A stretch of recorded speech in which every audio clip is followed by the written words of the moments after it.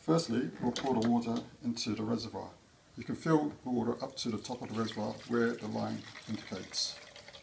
It's going to take a couple of minutes for this water to filter through, mainly because it's got to go through 6 stages of filtration, and the longer that the water stays in contact with media, the more effective it is.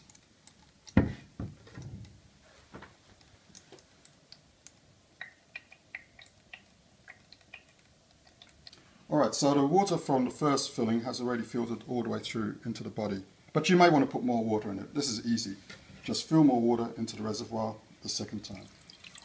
You may note that it takes longer for the second fill to filter through. That's because there's already water in the jug and the pressure is going to be slower.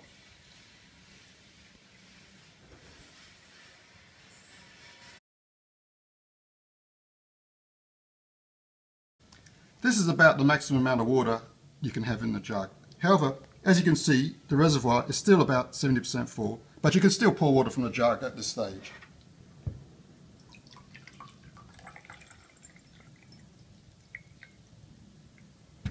Because the water in the body of the jug has dropped, the water in the reservoir will now start filtering again.